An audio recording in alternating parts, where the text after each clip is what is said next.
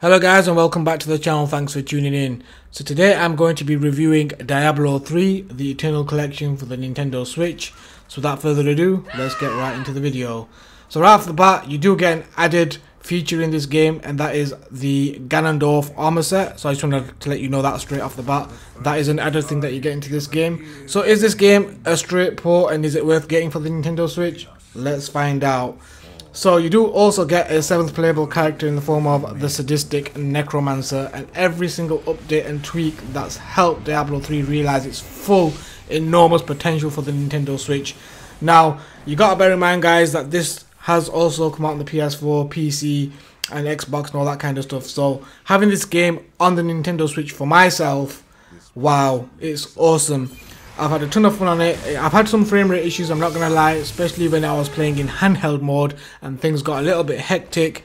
There was some slowdown, but very minute, not enough to spoil the gameplay or for me to be like, oh, this is unplayable and not enjoyable at all. It was very enjoyable. I completed the game twice so far. Was it twice? Yes, twice. I've completed the game twice. So yeah, I've had a ton of fun. I mean, the graphics look magnificent, especially when you're playing in handheld mode on the Nintendo Switch OLED. The colors really pop.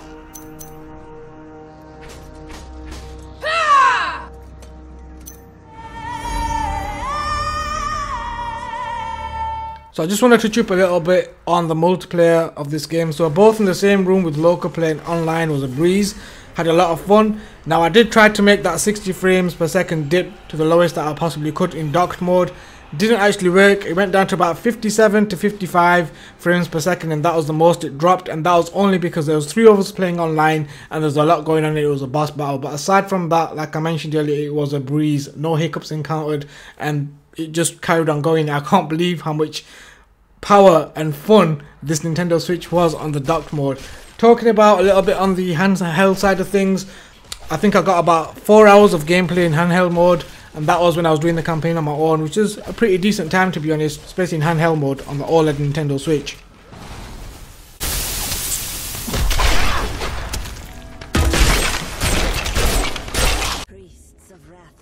So let's talk a little bit about the story mode.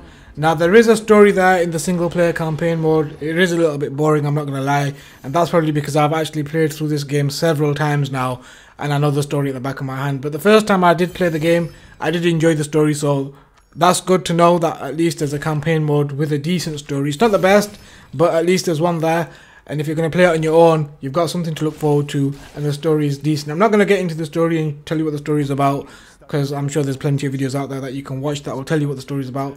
This is mainly just to show you that there is a story, a campaign with multiplayer and a ton of fun.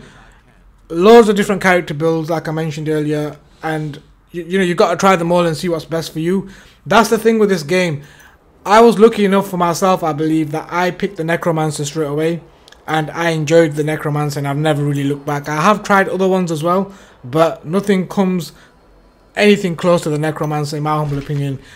Like I said, a lot of people do beg to differ and they think the Necromancer is weak in certain things. That's true. All the characters have strengths and weaknesses, and for my playstyle, the way I like to play the game, I like to use the Necromancer, and you might like to use a different character and that might be the way you want to go with the game, and that's totally understandable. And it is what it is. You can choose whoever you want to choose and play that way, and that's the good thing. You get loads of different character builds to pick from, and then you just go ahead and use that character and see how far you can get with that character. For me, the Necromancer, being able to play on single player mode and then go into multiplayer mode and using the same character is a lot of fun, and it's just perfect for my playstyle. Like, you get a little bit of magic abilities, you get all the extra, you can get those skeletons to come out and do all the attacks and stuff. So for me, that was perfect, and I love that kind of stuff about this game, and especially about the Necromancer.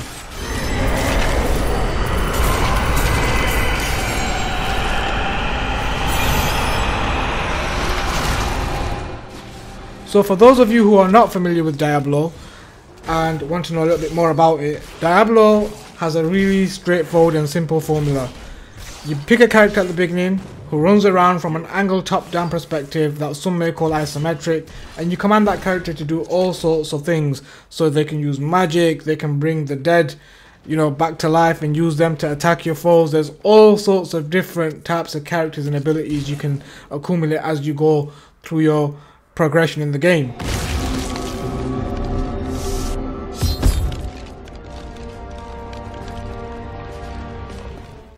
So all that being said, now that you've got your character, you've picked out your armor, you've got your weapons and all your special abilities and whatnot, how does this game actually feel? So in a word, it feels good. In several words, satisfying and rewarding and slightly repetitive, like I've mentioned earlier. You'll be completing a lot of quests for various townfolk, pushing the main storyline further, again like I mentioned there is a campaign, and stumbling into events that give you a quick challenge with the promise of some really awesome rewards, which is usually gold and loot. All of these things done correctly by extinguishing as many enemies as possible as you crawl through the dungeons, deserts, hellish catacombs and all the things that this game throws at you. It's very, very enjoyable and very, very rewarding. Now I love the actual style of this game and the way the game actually works and plays. It actually plays and works extremely well in my humble opinion, and I think that's why a lot of people do love Diablo. As myself speaking as well, I do love this game.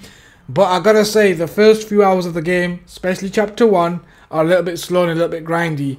And it is setting like a very typical medieval style high fantasy town with zombies and skeletons and a lot of like repetitive gameplay. That being said, now once you get to chapter 2, that's when things let up and you're allowed to explore a much more interesting set of landscapes, and your ability increases, so you get a lot more magic and stuff, and you know, access to all the good stuff, the better armor pieces, the other things that you can add to your character. So it does actually get better as you go along. But I had to mention that that first chapter is a little bit slow, but you gotta stick with the game. Once you get past chapter 1, it will open up and you'll have a ton of fun, I promise you.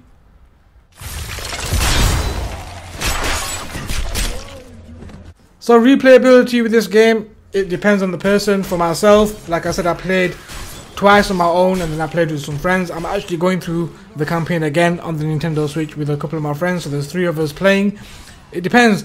I'm having a ton of fun. I'm definitely gonna go ahead and play this because there's so much to do. Like there's so much daily tasks and weekly tasks that you can join into and get more loot and all that kind of stuff. So I'm all about that, and this game really keeps you engaged in that sense. So there's always something that's going to bring you back. Once you're into this game, it's very hard to get out of. And I remember playing it back in the day on the PS4 when it first came out. It took me, you know, I was in there for months. It was like a whole another family when I'd go into that realm. It's just me and my friends, and we'll just play this game for hours on end. And I think it's starting again. It's the same 2 friends that I played with back in the day.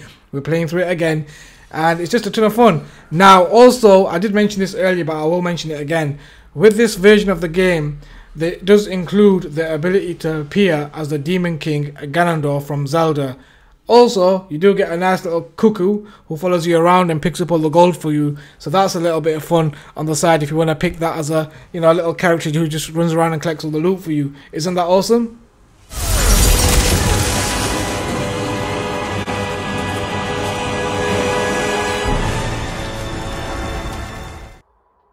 As promised, guys, I'll show you a little bit of footage of me playing it in real time on my monitor. Now, I've totally had a lot of fun with this game, and like I mentioned, I am actually going through the campaign again with a few of my friends. I did want to make some footage of us playing, but for some reason that footage got corrupted, as I mentioned. Now, moving forward, there'll be a lot more videos about Diablo 3, especially on the Nintendo Switch version, because this is the version that's most easiest for me to access and stuff. So definitely watch out for some more videos on Diablo 3 for the Nintendo Switch. Now I'm just going to wrap it up for you guys. The verdict is, for this game, I'm going to give it a solid 9 out of 10. Now I know that's a huge score for a game, but Diablo really ticks a lot of boxes for me, and I have got a lot of nostalgic feelings towards this game. And I had a ton of fun with it back in the days on the PS4 when it first came out a few years ago. And again, now it's really sucked me back into the Nintendo Switch version, and I've honestly had a lot of fun with it. So yeah, that being said, I'm going to let you guys enjoy some footage on the good old Nintendo Switch OLED. Thank you so much for watching, guys. Please like, share and subscribe if you haven't. A lot of you guys aren't still subscribed, guys. Please subscribe to the channel, and it does really help me out a lot. Stay safe, guys, and I'll catch you in the next video. Peace.